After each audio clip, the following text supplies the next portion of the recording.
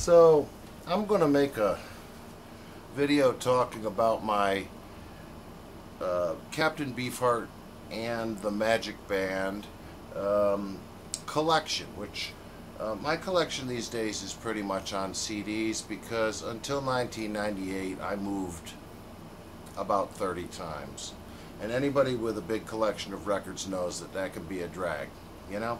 So anyways, I've accumulated a lot of really good Beefheart stuff. I'll say in advance that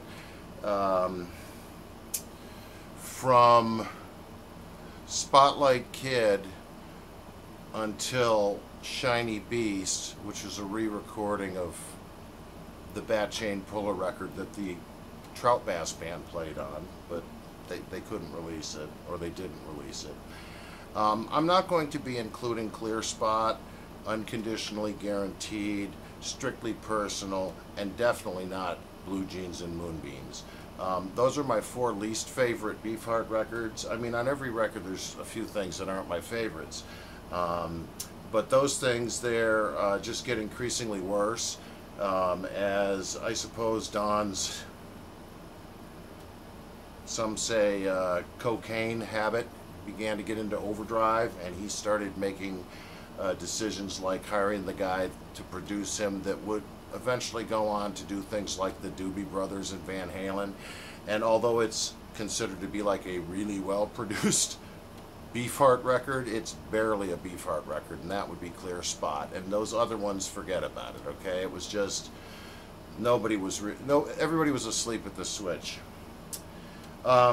But I kind of want to do this as chronologically as I can off the top of my head. So the first thing I want to talk about is the Frank Zappa Lost Episodes CD, on which four rare, I didn't know about them except from articles and stuff, I'd certainly never heard them, songs that have Don Van Vliet on them.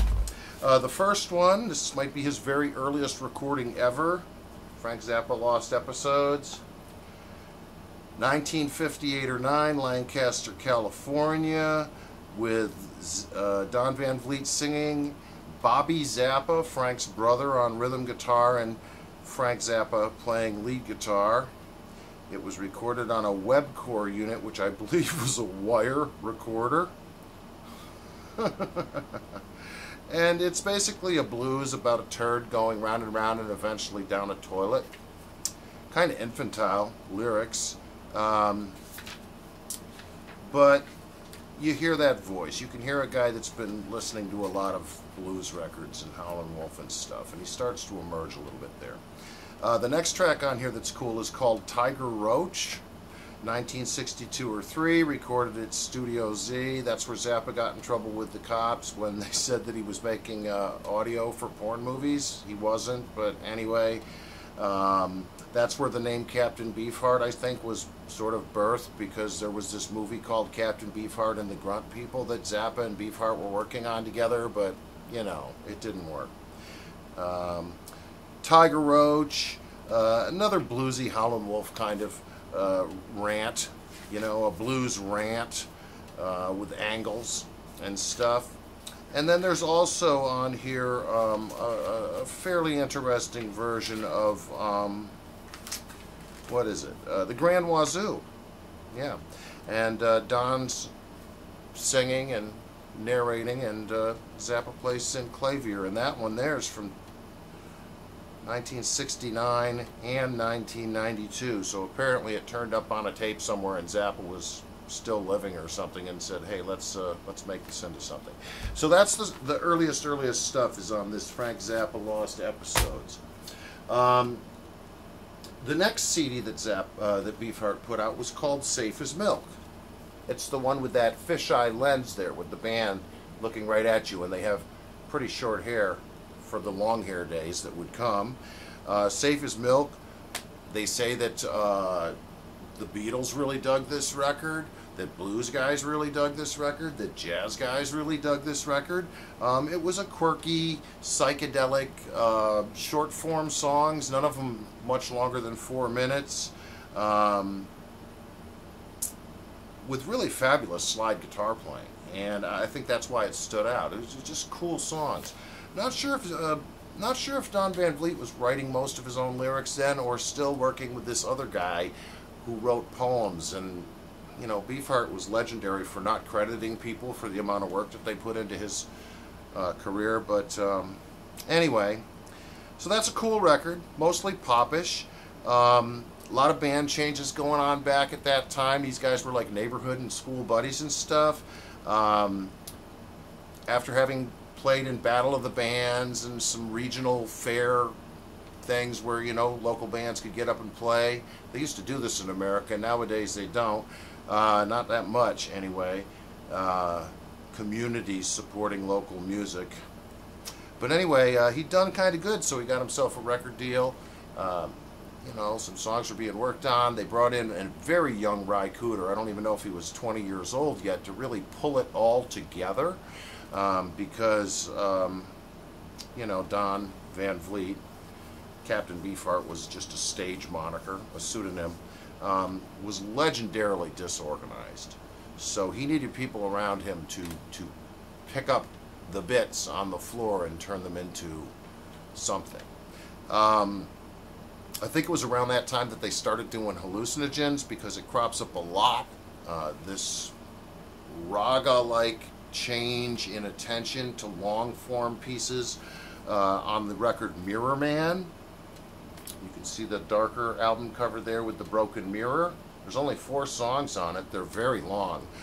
Still quite blues-based. There's a lot of John Lee Hooker style rhythm guitar. T-Bone Walker, maybe a little bit of Hubert Sumlin. Big, long, everybody's smoking a joint and tripping out kind of psychedelic blues music. Mirror Man's not my favorite record, really. It's great, but it's not my favorite record. And those came out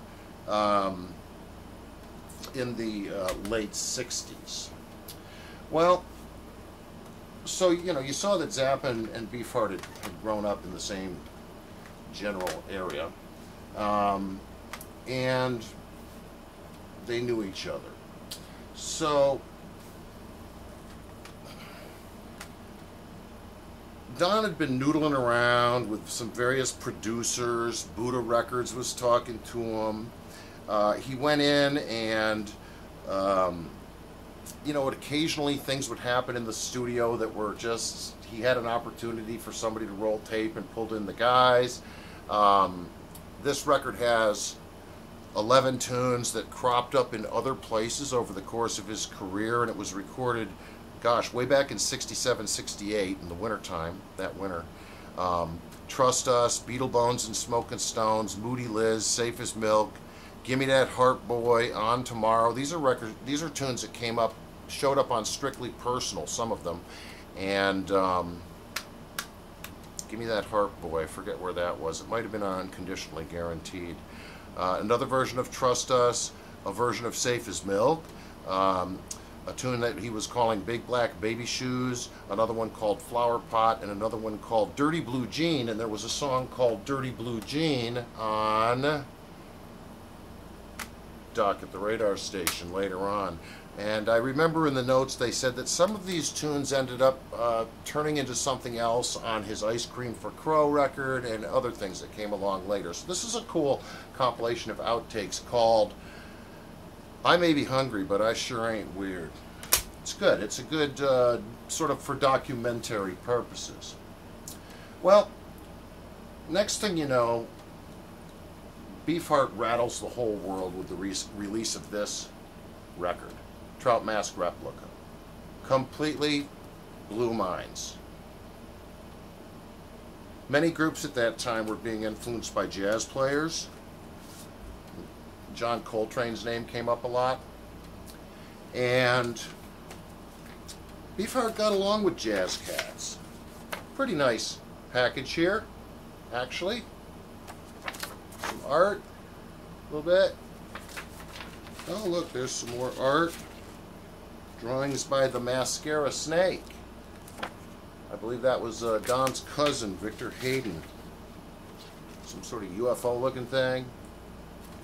This record is a cacophonous, mind-blowing dose of Dadaism on speed, mostly. No holds barred. No holds barred music that frankly derived from a lot of improvisation, but then was structured together in a way where elements of the songs that were in different time signatures or different tempos or even different keys were fit together by members of the band. At first Drumbo, John French, later Bill HARKLEROAD, and I believe that even Gary Lucas was doing it at one point later on in the later bands. But everybody hated this record the first time they heard it. Then they probably heard people saying it was really great, and then they sort of felt like they ought to think it's great too, or everybody will think they're stupid, and they went back and listened to it, and I think at about that point they realized it was very amazing. Truly a fusion of all of that earlier Delta blues and Chicago blues stuff with free-blowing jazz, like Rahsaan Roland Kirk, your you know, some crazy people, some people like Don Cherry, people who were really, really completely unfettered by a single chain, a single creative chain. That's what this record does. It isn't pretty, not a bit, but it's really quite awesome. And it's historically important to a lot of people. After that record, he lost band members. People quit. In particular, Jeff Cotton, who had been known as Antennae Jimmy Semens. But the band labored on and put out another record called Lick My Decals Off, Baby. Nice Don painting on the back. Lyrics and stuff on the inside. This is what the stuff on Trout Mask would sound like if you shuffled in about a 30% pop sensibility. A warped one, but a pop sensibility. Very nicely recorded in comparison with the lo-fi, the relative low fidelity of Trout Mask. Extremely dense. Slide guitar, polyrhythmic, dancing bass pieces, quite like on Trout Mask. I think maybe Don was paying attention, because he sings with entrainment more on that record than he ever had before that. Let's see here, what else have we? I guess right around that time, Zappa asked Beefheart to go on tour with him, around 1975. This is called Bongo Fury. It's one of my favorite Zappa records, actually. It's live. Of course, you know, Frank always took him back in the studio and tweaked things and stuff, but it's great. And it even says here, live plus selected studio wonderment. Don Van Vliet belts on 1, 2, 3, 4, 5 different tunes on here, including Muffin Man, which is actually got some airplay. It was a concert favorite. Great record. Love it. You know? Zappa went to a place that Don could function, I think, with those tours, and sounds real good. Okay, let me see what else we got here. Okay, so the Magic Band still has, you know, John French, Drumbo. It's still got Art Tripp from the Mothers of Invention, but everybody else bails out. And I'll talk about where they went in a minute. So Beefheart needs some new guitarists. So he brings in Jeff Morris Tepper, kind of a punky slide guitarist, credited with playing spell guitar, you know, in one place here. Another man named Richard Reedus. I've never seen him since. Playing slide guitar, some accordion, some fretless bass. This is where Eric Drew Feldman shows up, and he went on to play with Frank Black from the Pixies and stuff, and do some interesting music. So he had a brand new band right around when punk broke, you know. And these songs are really edgy, and for the longest time, I thought that this was the greatest Beefheart record of all. Shiny Beast, Bat Chain Puller. Not many people like this one as much as I do. But it brought me a lot of joy when I was living overseas. Fun tunes. Tropical Hot Dog Night. The Floppy Boot Stomp. Great stuff. He's got pretty much the same band on the record that followed, Dock at the Radar Station. Morris Tepper's still there, Eric Feldman's still there. On this one, Drumbo returns to play some drums, and I believe he's even playing a little bit of slide guitar on here. Let's find out. Gary Lucas guitar, Bruce Fowler from the Mothers of Invention, trombone, they called it air bass. John French was playing slide guitar, marimba, bass, and drums on here. Eric Drew Feldman, mostly bass and synthesizer. Morris Tepper guitar. Don Van Vliet, Chinese gongs, soprano sax, bass clarinet, and his characteristic yelling. There's another Don picture in there. Nice. Dock at the Radar Station. A lot of people really, really love this one. So do I. It's great. It's excellent. These guys have found their stride. But Don's getting tired of the whole thing. And he had, you know, these chronic health issues that made it more and more difficult for him to basically leave home. I don't think he wanted to either. And he gathered together this group of people one last time, I suppose, to fulfill label requirements. And he put out Ice Cream for Crow. Ice Cream for Crow. 1981 and 81, 82. On this record, something that was on that I Might Be Hungry But I Sure Ain't Weird, something from that turned into a song on this. I can remember that, but I don't remember which tune. Tepper's still here. Gary Lucas is still here on guitar.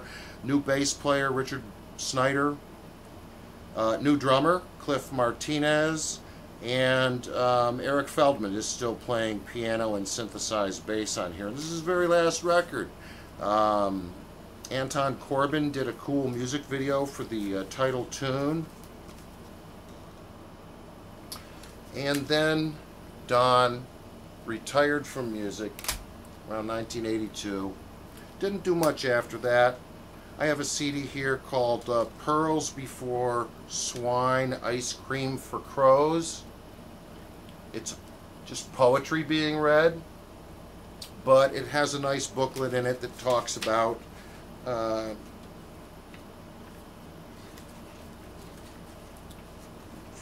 quite serious book with a whole lot of art in it and documentary information about his life, and there was actually some clarity given to the, you know, the story of who is this guy anyways, this Don Van Vliet dude. Oh, and I forgot all about the Spotlight Kid. Yeah. Oh, wait a minute. I'll be damned. Look at that. Clear Spot is on here with the Spotlight Kid. So this is a double. How about that? Okay, I do have Clear Spot. Of those 4 records I mentioned, it's the one that sucks the least. It's got some halfway cool songs on it. Spotlight Kid. I love that record. It was actually the very first Captain Beefheart record I ever bought. Look at them all sort of dapper like some lounge singer in a saloon. The band never liked it. They said they thought it was really slow and murky. I happen to think the Spotlight Kid record is fabulous. I'm not going to talk about Clear Spot. But anyway, Spotlight Kid came out just before Shiny Beast, Bat Chain Puller. Okay, so Don's retired. What else has happened? Well, my friend Ben Waters, who's that guy in the middle there with the bald head, is a songwriter and bass player who is extremely influenced by Captain Beefheart. And his band, The Forefathers, covered a lot of Beefheart tunes. He's in the UK.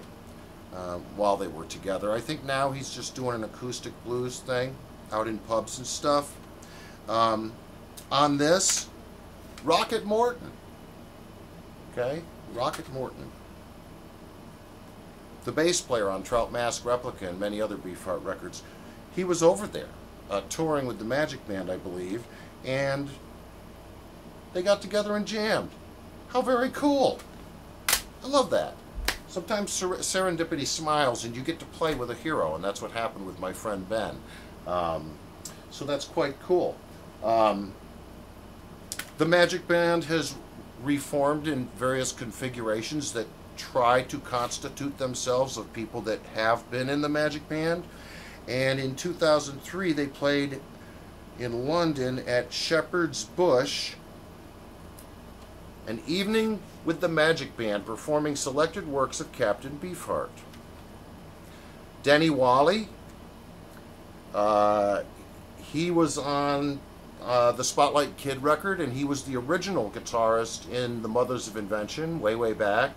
Gary Lucas came on board around Doc at the Radar Station and produced him. Rockette Morton, you know, the original bass player from the band, and Drumbo, the original drummer from the Trout Mask era days. And so they toured. They went to Europe, they toured.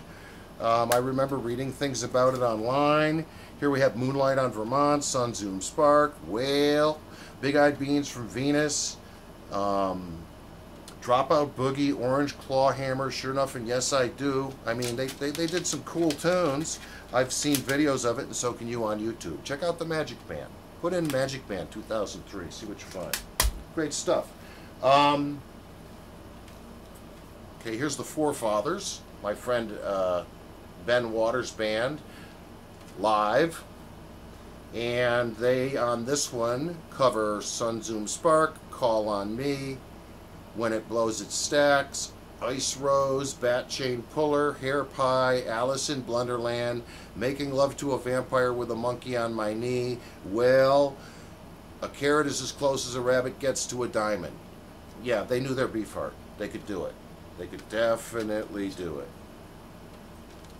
Good stuff. Check them out if you can find them. I bet you Ben's got copies of this stuff at home.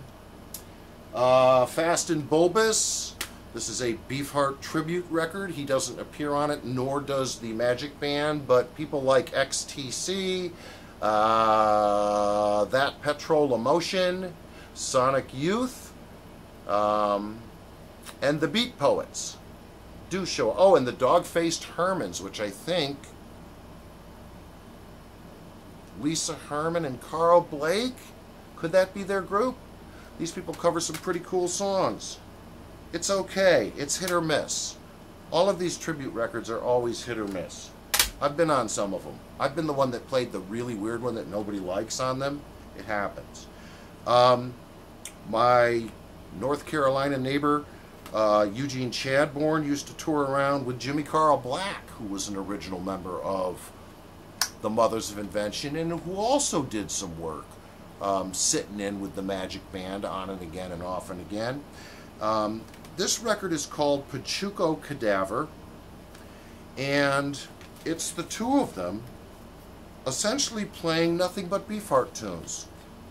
Yeah, pretty awesome. Sloppy looking thing, the way Eugene's records always are, but look at those happy guys. Just having a lovely day. Just two guys playing Beefheart tunes. Yeah, it's sparse. Eugene Chadbourne, guitar, banjo, voice. Jimmy Carl Black, drums and voice. Plus exceptions where noted. So, you know, there's a couple of guests here and there. I really can't see. I can't read this. Eugene, I can't read this. Anyways, it's really fun. I mean, if you've ever seen Eugene Chadbourne live, you know what it sounds like in advance. It's goofy. If you were there, you'd be seeing all the funny faces and gestures and stuff, and it would have been an entertainment. Wish I could have seen him. Cool record. Oh, I forgot all about Grow Fins. Yes, the Grow Fins box set, which set me back when it came out here a number of years ago on Revenant.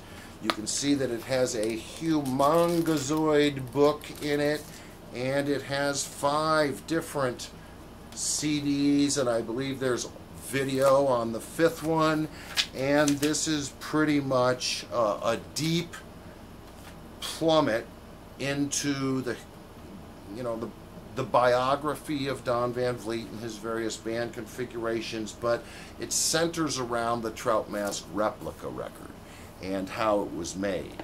And some, you know, it has all kinds of stuff that nobody's ever heard before. You know, demo versions of things, 2-track audio, practice rehearsal things, neighbors talking. I could go on and on. It's great. I don't think this can be had anymore. You can try Amazon.com, but I bet it won't be any less than $200 because they didn't make that many of them, and it's a really high quality thing. It's great. Love it. Several bands sprung from the Magic Band when the Trout Mask era band members went away. Okay, before Shiny Beast, before Doc at the Radar Station, and before Ice Cream for Crow, the core group, John Drumbo French, Bill HARKLEROAD, Rockette Morton, bass, and Jeff Cotton, who was the other slide guitarist. Bill HARKLEROAD was one, Jeff Cotton was the other. Well, Jeff Cotton was the first to quit, and I think it's because some idiot threw him down a flight of stairs, and he just decided that's it, and he quit the band. He moved, he was on the West Coast. He ended up going and moving to Hawaii and forming a band called Moo, M-U. You know, Moo. It's like another one of those Atlantis or, you know, the Lost Continent kind of things. There's a lot of myths about these things.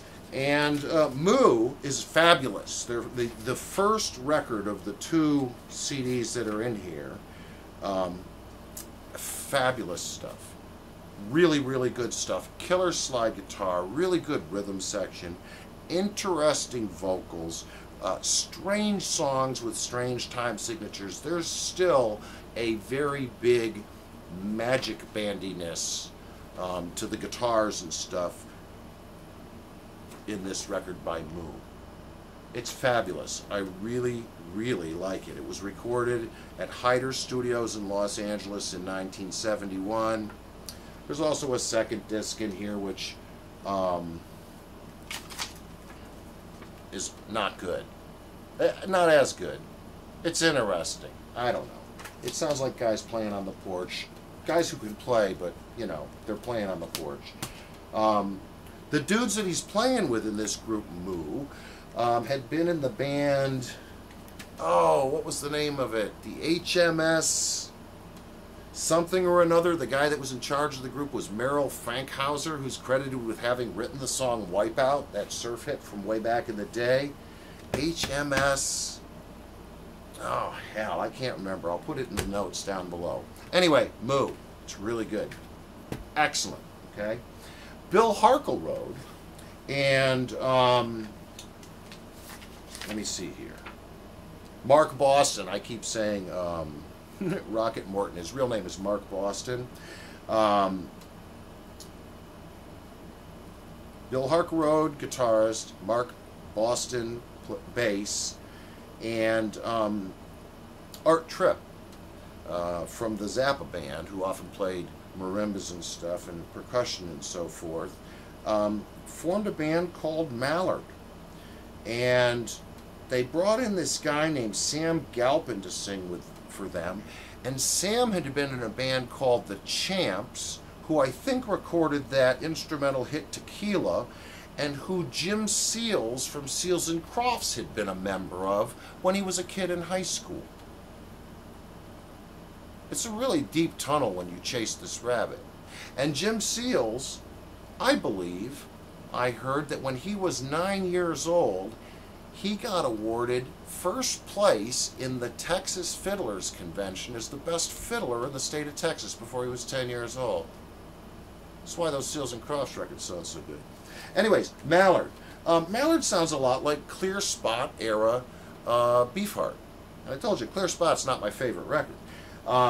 But their eponymous first record, called Mallard, with this train on it, like that, is really good.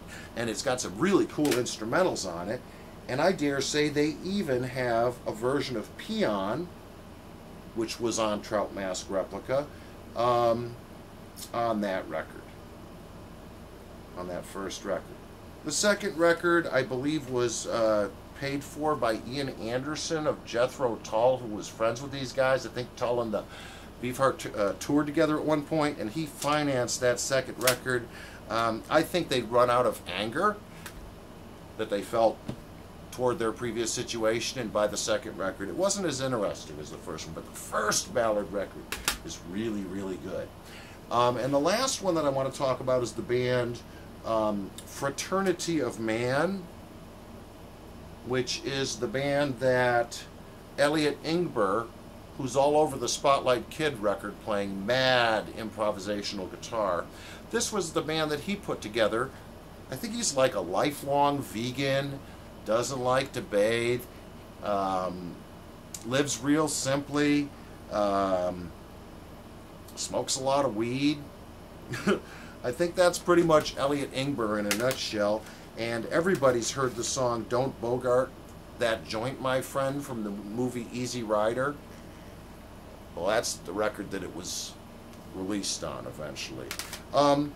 This is kind of amusing, quirky Roadhouse music with kind of dumb names to some of the songs, like The Throbber, Too High to Eat, Cocoa Lollipop,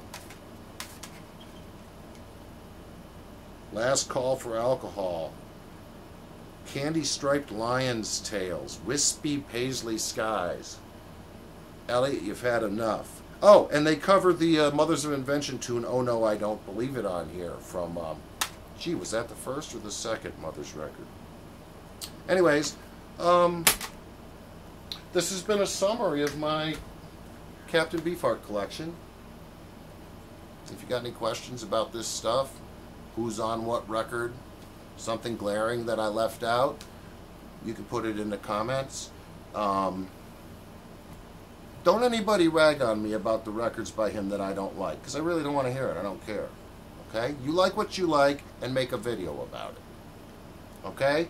Why don't you make a video about those 3 Beefheart records and tell everybody, you don't have to name my name unless you feel like being a prick, but you can say, I'm putting out this video because this guy said these records suck, and you go ahead and make the video that convinces me to go out and buy them. Okay? But don't rag on me here. I don't want to hear it. Okay? Have a lovely day. I hope everybody is blessed.